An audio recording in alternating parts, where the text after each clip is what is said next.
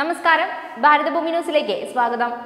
ശിവഗിരിമഠത്തിന്റെ വികസന പ്രവർത്തനങ്ങൾക്ക് നിയമത്തിന്റെ നൂലാമാലകൾ പറഞ്ഞ് ശ്രീനാരായണ ഗുരുവിന്റെ ശാരദാ മഠവും മഹാസമിതി ഗൃഹവും പൊളിച്ചു കളയുമോ എന്ന് ശ്രീനാരായണ ധർമ്മസംഘം ട്രസ്റ്റ് പ്രസിഡന്റ് സ്വാമി വിശുദ്ധാനന്ദ തീർത്ഥാടന സമ്മേളനത്തിൽ അധ്യക്ഷത വഹിക്കവെയാണ് പിണറായി സർക്കാരിന്റെ വഞ്ചനകൾ എണ്ണി പറഞ്ഞ് സംസ്ഥാന സർക്കാരിനെതിരെ ആഞ്ഞടിച്ചത്. ശിവഗിരി മഠത്തെ വെല്ലുവിളിക്കരുതെന്നും ജനപ്രതിനിധികൾ അവരുടെ കർത്തവ്യം ചെയ്തില്ലെങ്കിൽ ശ്രീനാരായണീയർ സംഘടിച്ച് കർത്തവ്യം ചെയ്യിക്കണമെന്നും ശ്രീനാരായണീയർ സംഘടിക്കാതിരിക്കാൻ സംഘടിത ശ്രമം നടക്കുന്നുവെന്നും വിശുദ്ധാനന്ദ പറഞ്ഞു.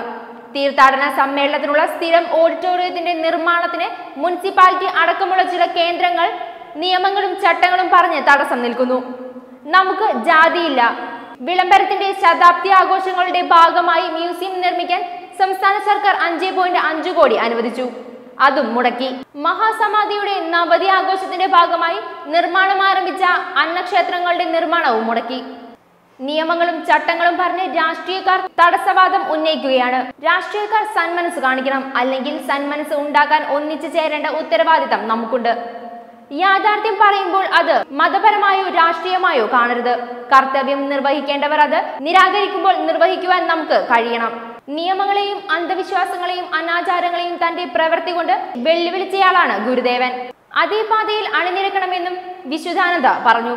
ഗുരുവിന്റെ വചനങ്ങൾ പ്രസംഗിക്കുന്നുണ്ട്, എന്നാൽ നിങ്ങളൊക്കെ ഗുരുവിന്റെ വിശ്വാസങ്ങൾ അനുസരിച്ച് ജീവിച്ചാൽ മതിയെന്നും സംഘടിക്കാൻ പാടില്ലെന്നും മത രാഷ്ട്രീയ സംഘടിത ശക്തികൾ പറയുന്നു.